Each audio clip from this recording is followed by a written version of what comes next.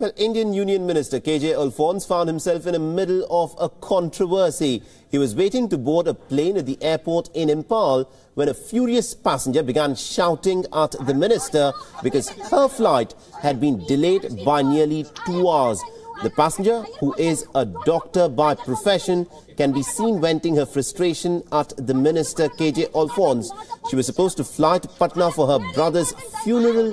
The flight was delayed due to some VVIP movement in Imphal. Patna at 2:45, that was the scheduled time, and that I have told to my family also. The body is getting, otherwise body will degrade. I am a doctor, I know body will degrade and it will smell. It is still at my home. I have to go. Listen, once the flight doesn't flight, then this flight will take off. You give me the written form. I have no authority. No, I come here by competition now, be giving written form. Why I could have come here? Yeah? What authority do I have to give it to you in writing?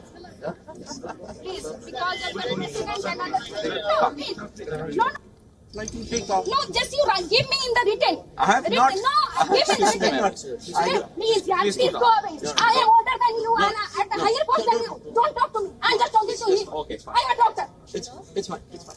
Not a sweeper or not anything. Not a politician also. Once. I have very important time. I know, I'm doing my understand. job. I understand. I didn't give even the application. I left as such.